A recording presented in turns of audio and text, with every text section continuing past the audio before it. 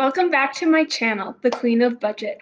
So today I'm going to do a really short video on an Operation Christmas Child haul that I got from the Goodwill bins, also known as the Goodwill outlets. I got 14 ounces, which is less than a pound. I pay $1.39 a pound, so everything I got was less than $1.39 for all of it. So pretty exciting.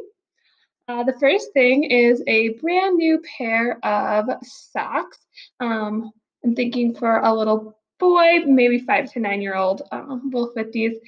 They're Clovers, but I still think, even though they're St. Patrick's Day, I think he'll still enjoy them. The next thing I got is one of the little Ipsy bags, and I'm super excited because one of the boxes that I'm creating is a red theme, and I thought this would be perfect for the 10 to 14-year-old girl underwear that I can put in there so she doesn't get embarrassed. Then inside, I have a little tea set. It was in the box still when it was at the bins, but I took it out because then I didn't have to pay for the weight of the box.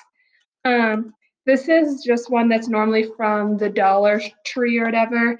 So not like super high quality, but I do feel like they're sturdy enough that they're not going to break. But 4 little cups, and then 4 little plates, and 4 little spoons, and then the little teapot. So I thought that was super cute.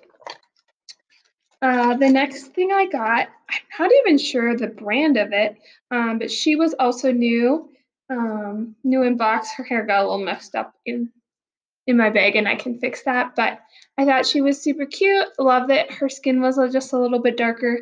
And then I'm gonna see if the clothes that fit on like the Barbie Kelly dolls, if they fit her, and maybe put in another outfit so we can maybe get some little pants for her.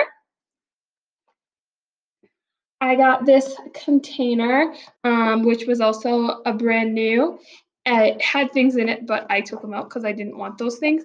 But I'm going to use this as a fishing kit for a 10 to 14-year-old boy to put all the different lures in.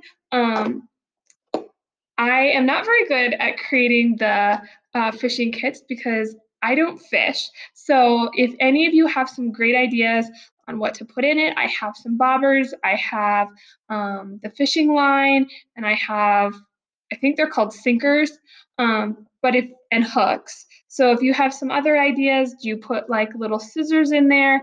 I would love to know what you put in your fishing kit.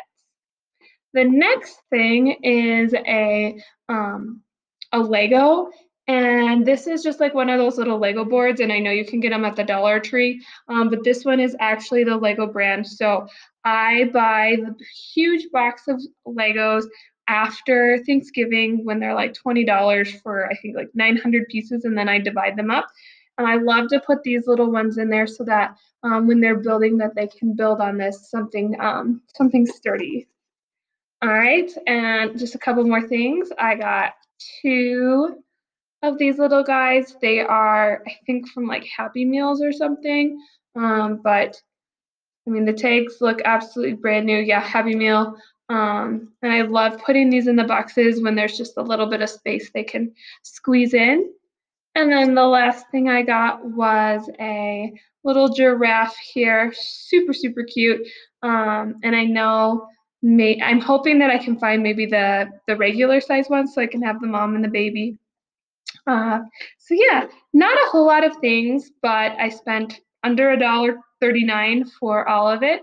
So I'm super excited to get these put in some of my boxes for the 2020 collection. Have you been finding any wonderful deals? I know that things are still in some states closed. Have your stores open? Have you been able to go? Have you been sourcing online? Please leave a comment below on any wonderful things that you found. I'd love to know so I can find some more treasures for my boxes. Have a great day. Bye.